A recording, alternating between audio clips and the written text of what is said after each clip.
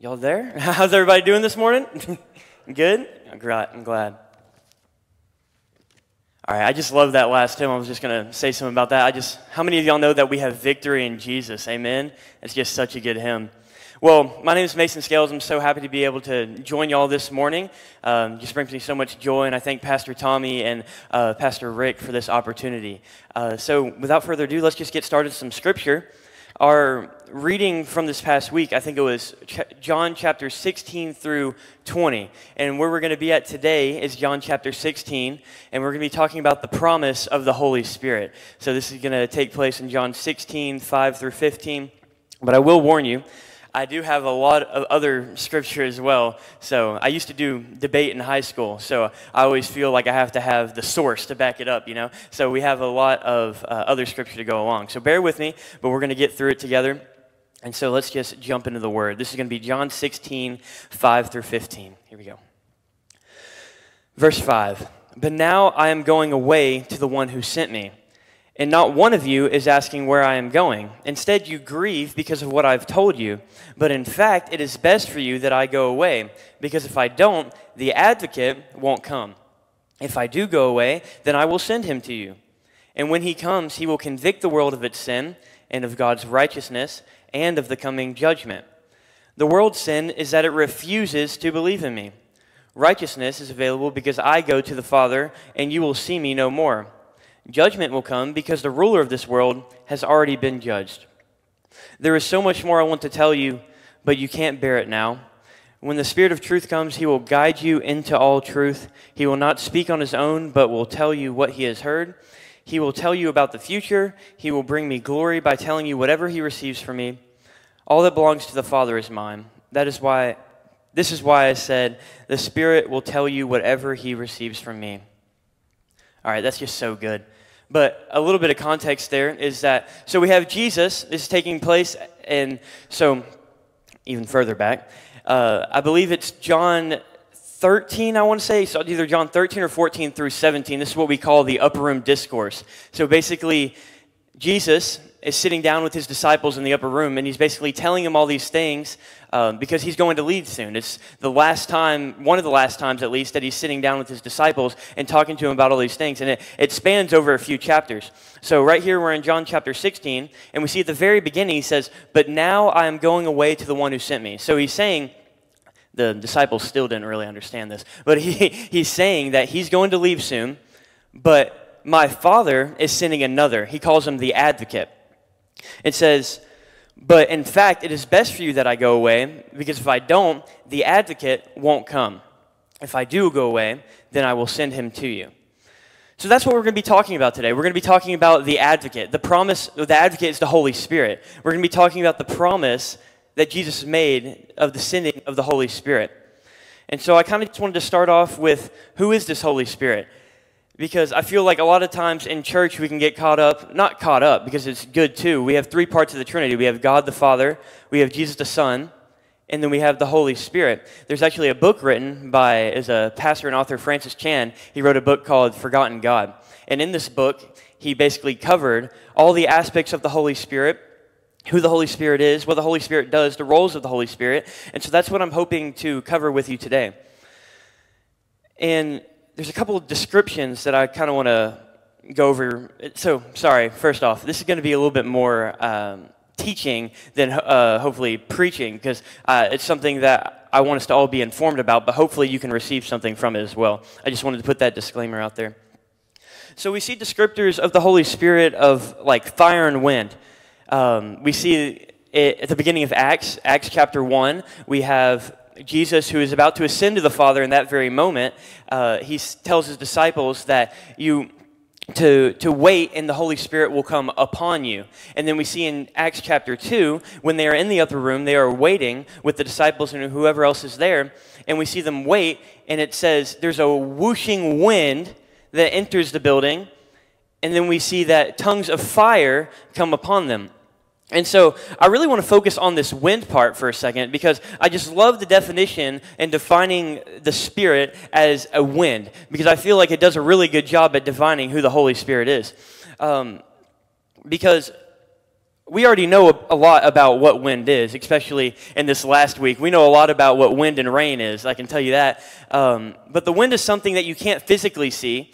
It's something that you necessarily, you can't touch it, you can't smell it, you can't taste it, but yet you know that it's there. You may not be able to see it, but you can feel it and you can see the effect that it has around you. And when I was doing some more research this, I was watching some sermons by some other pastors, and there was this one pastor, he was talking about how he went on the sailboat, and he hasn't been on a sailboat before. We used to have a sailboat in the family when we were very young, but I was listening to him talk about it. He says the first thing they did, they hoist the sails. The sails were up. These are some heavy sails, too. It's about 2,500 pounds. It takes multiple people for the biggest sail, at least. And they were motor out into the bay. And then he asked the captain, he said, "So how do you know when the wind hits the sails?" And the captain said, "Oh, you'll know." And then just a few moments later, the wind hit the sails, and it's like they almost all lost their footing because everybody knew when the wind hit the sails, right? Same thing with the Holy Spirit. If we relate it back to that, when the wind caught the sail, everyone on the boat knew, and everyone could tell something had happened.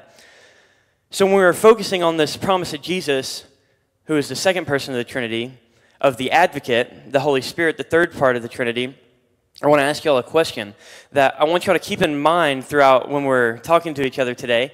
I want you all to keep this question in mind throughout this. So the question is, if the Holy Spirit were to leave, or if the Holy Spirit were to leave you individually, if the Holy Spirit were to leave this church, would anybody notice? And I know that can seem kind of rough on the front side of things, but it's an actual question, and I ask this because the Holy Spirit should have such an impact on our lives in the life of this church that everybody notices, right? And I'm not just talking about that we're gloating that we have the Holy Spirit. I'm not just talking about that we're gloating about certain things that this church is doing, but I'm talking about are we portraying the gifts of the Spirit or the fruit of the Spirit that Jesus calls and empowers us with to make disciples of all nations. So let's dive a little bit more into that. And so who is this Holy Spirit? Because he's the third person of the Trinity. We talked about him as fire and wind. But let's see how this text defines him as well. In John 16.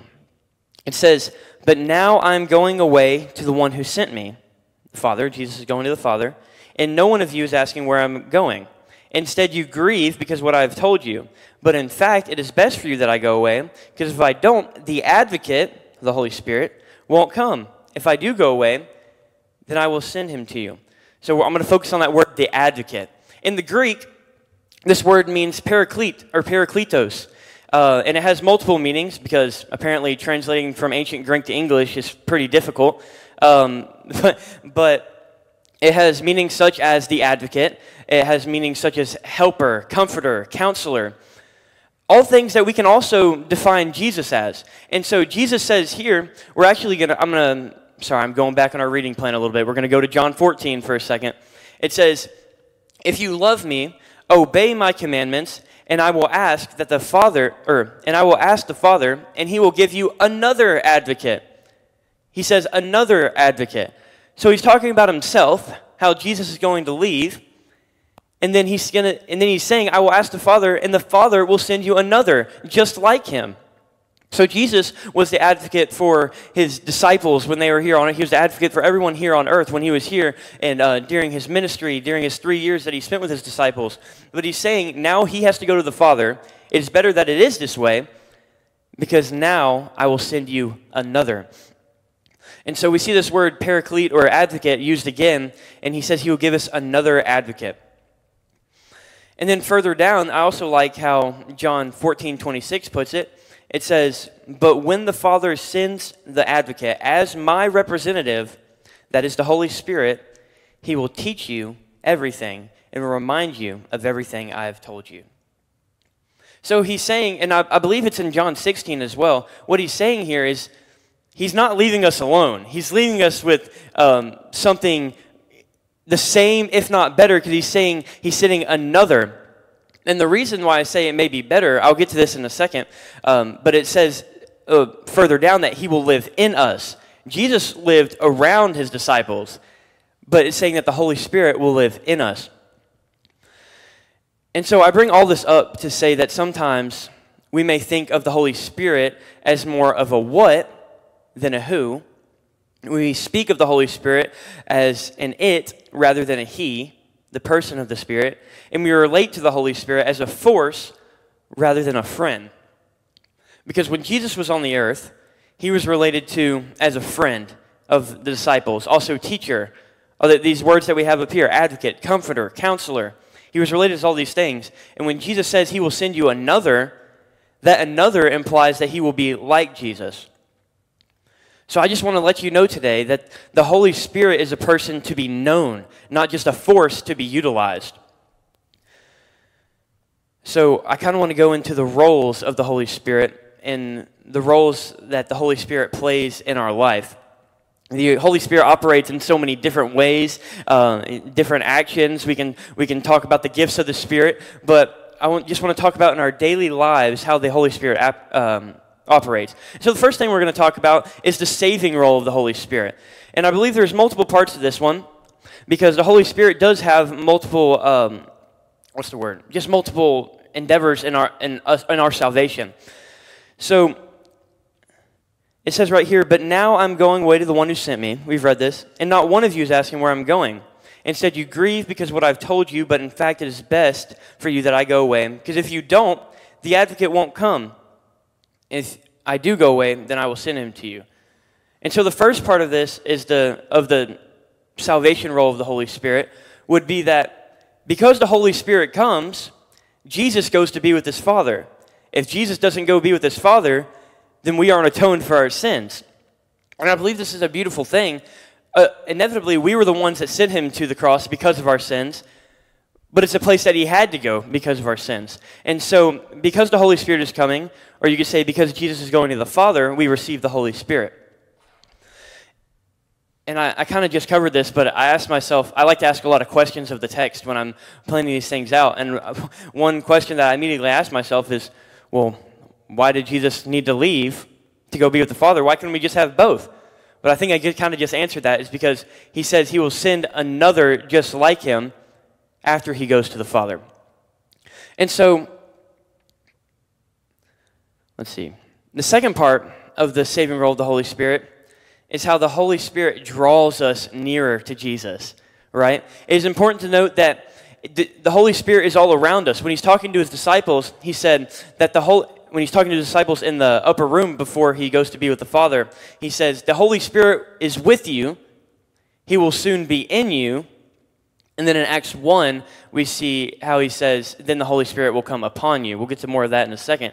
But he says the saving role, or this isn't Jesus, this is me, but this is the saving role of the Holy Spirit, is that he is drawing us nearer to Jesus because he longs for all of us to be saved, right? And the Holy Spirit first works around us to draw us to Jesus. See, when you're saved, you have the Holy Spirit dwelling in you. At the moment of salvation, we call it the indwelling of the Holy Spirit. The Holy Spirit then dwells in you. But before that, you may not have the Holy Spirit dwelling in you, but you have the Holy Spirit around you. The Holy Spirit is beckoning to you. He's working on your heart still because he longs for you to be saved, right? And so, in fact, in 1 Corinthians 12:3, it says, so I want you to know that no one speaking by the Spirit of God will curse Jesus. And no one can say Jesus is Lord except by the Holy Spirit.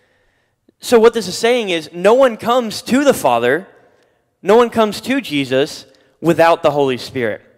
So this is kind of the salvation role that the Spirit plays in our lives. The Holy Spirit is constantly near us and drawing us closer to Jesus for the purpose of salvation. And I hinted at this a little before. We were talking about the location that the Holy Spirit plays in our life. We have, again, he was talking to his disciples. He said, the Holy Spirit will be with you. He's around you. That is before your salvation. The Holy Spirit will be in you. That is the indwelling of the Spirit at the moment of salvation. And then, something more interesting, not more interesting, but he says in chapter 1 of Acts, before he ascends to heaven, he says the Holy Spirit will come upon you. And I find this word upon, well, it is different. Sorry, I keep saying in the Greek, but I like looking at these words in Greek to see what they truly mean. It says in the Greek is epi, E-P-I, and it's a different preposition. We have, he will be with you, in you, and upon you. And what this is talking about is the empowerment of the Holy Spirit, different from your salvation. And so the Spirit of God dwells in all of our spirits as saved believers. And so we have the first stage before salvation, the second stage at salvation with the indwelling, and then the empowerment of the Holy Spirit. And because that verse that I was talking about in Acts 1:8, it says, "But you will receive power when the Holy Spirit comes on you." On being that word epi in the Greek, upon you, when the power comes upon you. So that's the salvation role of the Holy Spirit. Now, we're going to look at the Holy Spirit as a teacher, because I think we can all come into agreement that the Holy Spirit definitely teaches us a lot of things as we go about our daily lives. And what I mean is about this is that the Holy Spirit provides in our life truth, and he guides us. We'll get to more of those specifically in a second. But if we run it back to John 14 again, in verse 26, it says, "But when the Father sends the advocate as my representative, the Holy Spirit, he will teach you everything and will remind you of everything I have told you." And I find this one very comforting, because it's just very comforting to me just to know I have a teacher to help me interpret things that spiritually in my life. I have someone that is indwelling within me that teaches me the things about God, about his righteousness, about his Son. And a good example of this is that when we're reading the Bible, if we are reading the Bible without the help of the Holy Spirit, it would be pretty difficult to understand and interpret. But with the help of the Holy Spirit, we are able to interpret these things, and we're able to know these things a little bit better. And the reason I say this, and it makes it more apparent to me, is I go to Lamar. I'm a freshman at Lamar, and I get questioned a lot about my faith. I have a lot of Christian friends, and then I have a lot of, we'll call them non-Christian friends, I guess. And I get asked questions from both respectively. But, for example, if I'm getting asked a question from either side, and they'll say, well, isn't God this? Isn't God that? Isn't Jesus this? Isn't Jesus that? I'm appalled sometimes, because I have to say, what Bible are you reading? Because that wasn't in my book. That wasn't in my holy revelation, my divine revelation. And so we talk about it, and by the power of the Holy Spirit, we can come into agreement about what this word says and the interpretation. And another way, like even as I'm preparing to speak like this, I've read through John 16 multiple times. But as I'm reading through John 16 this time, it's like different things pop out at the page, because the Holy Spirit revealing things like that, teaching me things like that, revealing things like that. And so that is what the teaching role of the Holy Spirit does, not necessarily just in the form of reading your Bible. Like I've also seen, in also regards to reading your Bible, people will take their Bible, this is my Bible, New Living Translation, and they'll take their Bible and say, God, give me a word. What are you speaking to me? All right, that's my word. I'm going to go about my day living like that now. And I don't discredit that. I don't think that's not true. But I think when the Holy Spirit is living in us and is giving us truth, that we have better ways of reading our Bible. And the Holy Spirit will reveal the things that he wants to reveal. God will reveal the things that he wants to reveal in that moment. And so that is the teaching role of the Holy Spirit. I got two more for you. Bear with me. We got the convicting role of the Holy Spirit. Let me get my pages back in order so I don't get confused.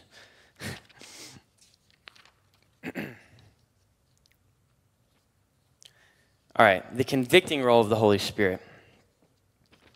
And what this one means is we're going to go back to John 16, and it says, but in fact, it is, I feel like I've read this a lot, but it covers a lot. In fact, it is best for you that I go away. And we'll skip down to verse 8, where it says, and when he comes, he will convict the world of its sin, and of God's righteousness, and of the coming judgment. So why those three things? Why convict the world of sin? Well, that one's pretty easy. Why convict the world of God's righteousness and of the coming judgment? And here's what these three things mean. It's because we convict the world of its sin to see the true nature of ourselves and of man. That's what the Holy Spirit is revealing to us. He says he will convict the world of God's righteousness to show us the true nature of God. And he will convict the world of judgment. And in the coming judgment, it says in verse 11, judgment will come because the ruler of this world has already been judged. And that ruler of this world is Satan. He's saying that we are being convicted of sin. It's like when you do something wrong, you feel guilty about it. And as a believer, I can only say that that's for the Holy Spirit, especially when in this world right now where some people say different things are right and wrong, but as having the Holy Spirit dwell in me, and I can say this is wrong because the Holy Spirit is revealing that to me. And then he says he will convict us of God's righteousness to show us that we need God. We need God's righteousness. We need God to make us right. And it's because of our sin that we need God to make us right. And then he says he'll convict us and describe to us of God's coming judgment, because just as it says here, the ruler of this world has already been convicted. He's saying that anybody that does not follow Jesus will be convicted in a similar sense, which can sometimes be a hard pill to swallow. It was for me, at least. But I think it's important to realize that we have the Holy Spirit as this teacher and this convictor to help us with these things. And one more point on this is, if we're displeased with conviction, or we don't like conviction by the Holy Spirit, I'm not talking about man. I'm not talking about man saying this is right or wrong, but I'm talking about Holy Spirit. Then we are missing out on one of the greatest gifts that God has for us in conviction. Because God doesn't call us to stay how we are when in salvation. He calls us to something much greater. He calls us to be Christ-like. And through conviction, we say, this is right, this is wrong. Thank you, Jesus. And we can change ourselves to be more Christ-like. And the Holy Spirit working in us, not necessarily just ourselves. And so that is the convicting role of the Holy Spirit. Last but not least, we have the guiding role. And I feel like this one would be the most prominent. In our world today, or let me give some scripture first. In John 16:13, it says, when the Spirit of truth comes, as the Holy Spirit, he will guide you into all truth. He will not speak on his own, but will tell you what he has heard. He will tell you about the future. We live in a world right now that makes truth seem relative. Makes truth seem like truth may be this, truth may be that. But in reality, we have a standard, and I can tell you right now that standard is the Bible. We have God's Word, and that is what truth is. We have lies from the enemy regarding different truths regarding gender, sexuality, and marriage. When in reality, we know what the Bible says. Those were just a few examples. But this is why we need the Holy Spirit as a guide. We need the Holy Spirit as a convictor. We need the Holy Spirit to lead us into truth. Because when we look around our world, when we watch the news, when we're in our workspaces, for me, when I go to my school, I go to Lamar University, we can see some of these things in the church as well. In some churches, it is a strong tell of the lack of the Holy Spirit.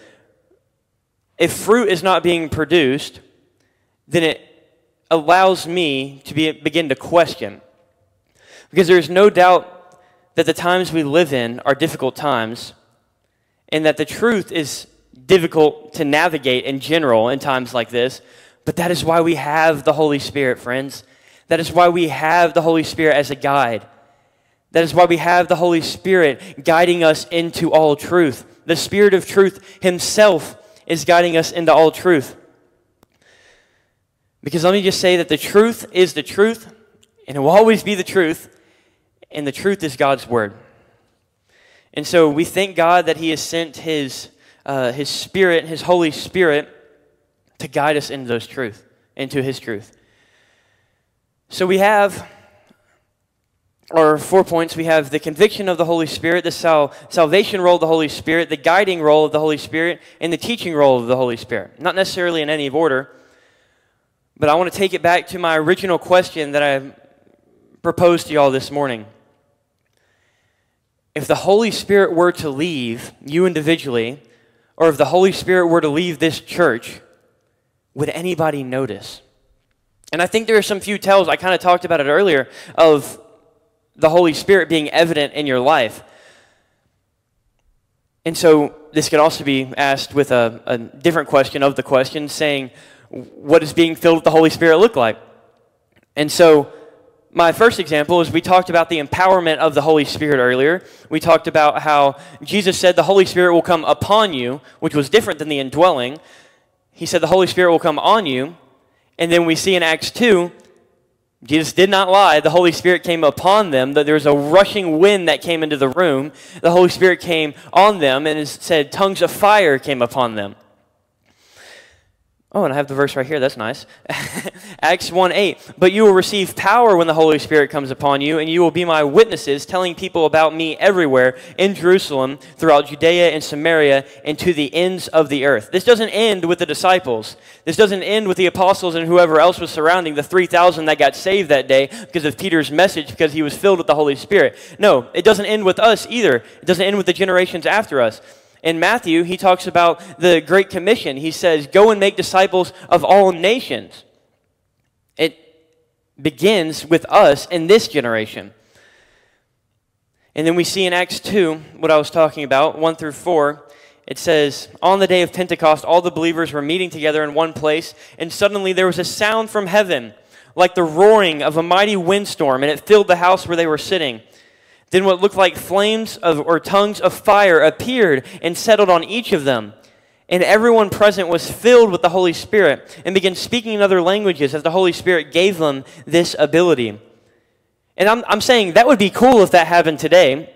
I'm not saying that has to happen today, because if we're looking for a direct replication of history, I think we may be looking in the wrong place. But don't get me wrong, the Holy Spirit still works in miraculous ways, because we see the Holy Spirit come upon the apostles, but we also see, as I mentioned before, the Holy Spirit comes upon the Apostle Paul. And, excuse me, it comes upon the Apostle Paul to preach to the masses, to the 3,000 that were saved that day in that congregation. And it says, Peter's words pierced their hearts. And they said to him and to the other apostles, brothers, what should we do? The words pierced their hearts. That's Holy Spirit stuff. He was empowered by the Holy Spirit to then speak the words that the Holy Spirit has given him, and then it said it pierced their hearts. So we have the empowerment of the Holy Spirit as a tell, but then we also have the fruit of the Spirit, which I would go as far as to say is that the fruit of the Spirit can be more evident of the Holy Spirit living in your life than the gifting of the Spirit. Because we know the fruit of the Spirit. We have love, joy, peace, patience, kindness, goodness, faithfulness, gentleness, and self-control. And so Galatians mentions this fruit of the Spirit. Excuse me. And then in Galatians 5, verse 25, it says, since we are living by the Spirit, let us follow the Spirit's leading in every part of our life. Don't get me wrong, I pray upon this church and I pray upon this congregation that you would receive the empowerment of the Holy Spirit. That you would receive the Holy Spirit so that we can see the things that we've seen in Acts. But what good is all of the gifting of the Holy Spirit, all of the fire of the Holy Spirit without love, joy, peace? What good is it without the fruit? This last scripture before we wrap things up, it says in 1 Corinthians 13, 1 through 2, it says, if I could speak all the languages of earth and of angels, but didn't love others, I would only be a noisy gong or a clanging cymbal. If I had the gift of prophecy and I understood all of God's secret plans and possessed all knowledge, and if I had such faith that I could move mountains, but didn't love others, I would be nothing. This is the Apostle Paul writing this. And so I do not discredit whatsoever the giftings of the Holy Spirit, tongues, miracles, healings. I don't discredit that. I think it's a beautiful thing. But if I think we are aiming for the gifts rather than the fruit, and we don't have the fruit in our lives, what is this all for? If we don't have the gentleness, the kindness, the self-control to live about our lives and perform these gifts that have been graciously given to us by the empowerment of the Holy Spirit in our lives, then what is it all for? Because when we live by the Spirit, this is evidence that there will be, the good fruit in us living by the Spirit, the Holy Spirit is evidence of the Holy Spirit in our lives. This is the fruit that we produce. And it is my hope and it is my prayer that the Holy Spirit will enter every single person here, will empower every single person here, that we would see signs and wonders. But I pray also that we would have the patience to sit in this room like the disciples did for over 10 days, waiting on the Holy Spirit to empower them, to come upon them. I pray that above all else, we would welcome the Holy Spirit into our lives and bear his fruit. Let's pray. Father, we just thank you that you are miraculous, you are a wonder-working God, Father. Father, we thank you for our advocate, the Holy Spirit, that you have promised to us, that you have sent to us, because you are now seated at the right hand of the Father. Father, we pray that you would fill us with your Holy Spirit on this day, that you would empower us with the Holy Spirit, so that when we leave this room, we would be able to go out to our jobs during this week, to our families, when we have lunch with them later, to wherever else we may walk, that we may walk by the Spirit, we may walk in the giftings that God has given us, and in the empowerment God has graciously given to us, and that we would bear fruit that is evidence of being filled with the Holy Spirit.